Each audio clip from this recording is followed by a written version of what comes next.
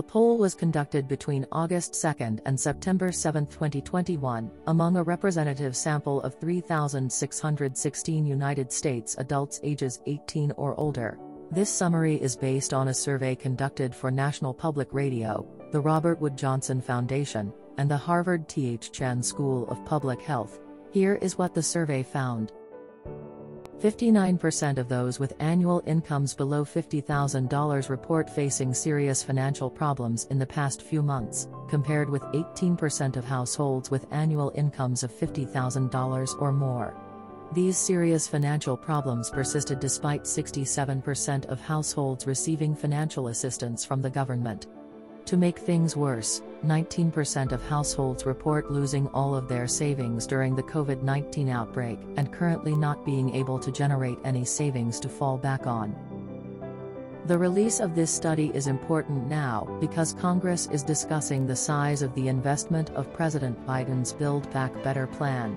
This price tag currently is at $3.5 trillion over 10 years.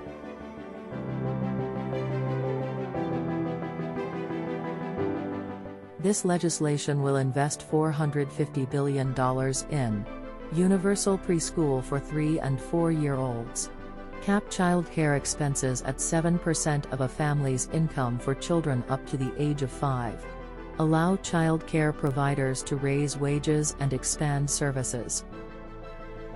The Build Back Better bill will invest $111 billion into provide 2 years of tuition-free community college, increasing the value amounts of the Pell Grants program, invest in grant programs to help train new teachers and address the growing teacher shortage, make a quality degree more affordable through targeted investments in historically Black colleges and universities, tribal colleges and universities, Hispanic-serving institutions, and other minority-serving institutions.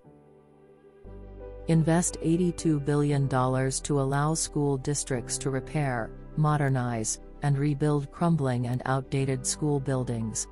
This increase in funding will help drive the need for 1 million good-paying jobs.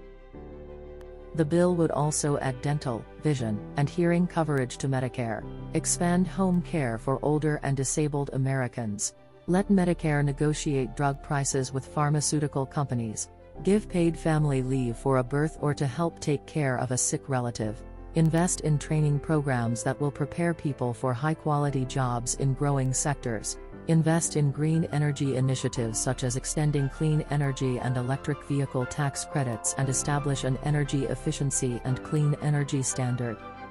So with a bill this large, the most important question would be how will taxpayers pay for it?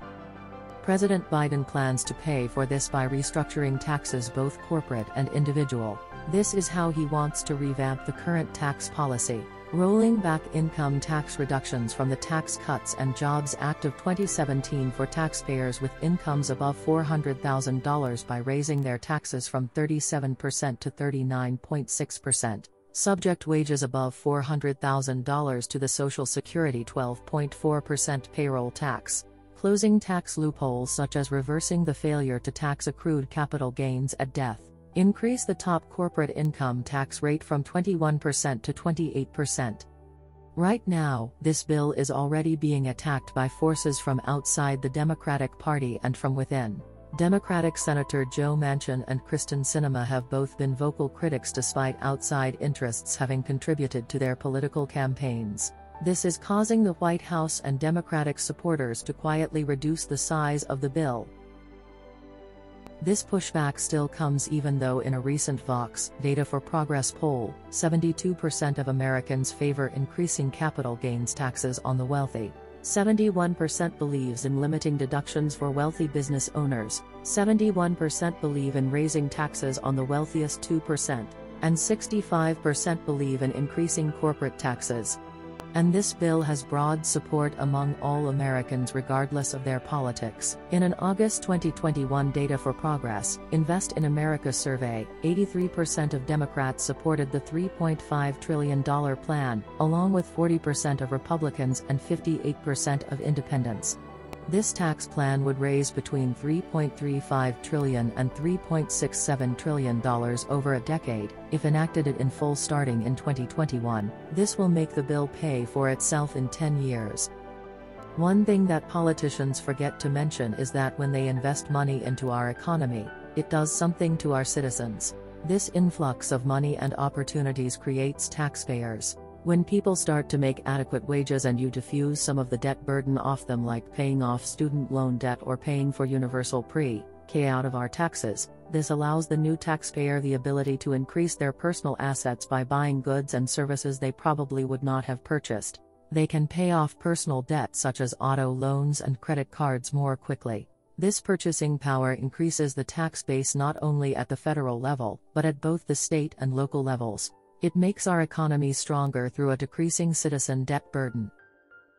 So what can you do about this? Well, the answer is a lot.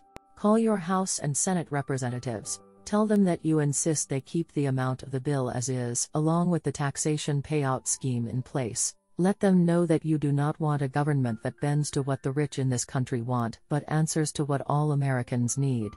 Contact one or all of these three people. They are the lead negotiators for this bill. Let them know how you think. Give the White House a call. Let them know that you support the president's $3.5 trillion plan. Contact your state Democratic Party. Ask them what they are doing to support this bill. If you do not hear from the state party, follow up with your county Democratic Party for answers. Contact these people frequently. This shows them that you are involved and passionate about this matter. Try to find one person at the state level and at your House reps level that you can use as your go-to person. Call them at least a couple of times a month, but you can also follow up by sending an email or dropping by the local office. Work with like-minded people, hold meetings to develop strategy, and develop a rally in support of the bill. But nothing will be done and the rich will control the progression of the bill unless you step in now. You can find links to both the House of Representatives, the Senate, and the White House below in our description area to help you find the contact information.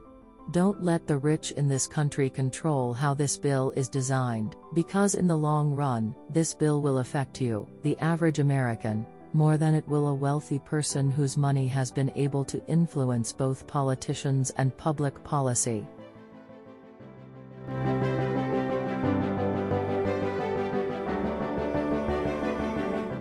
This film was produced by Glenn Ryan, who is solely responsible for its content in conjunction with Tampa Bay Video Citizen.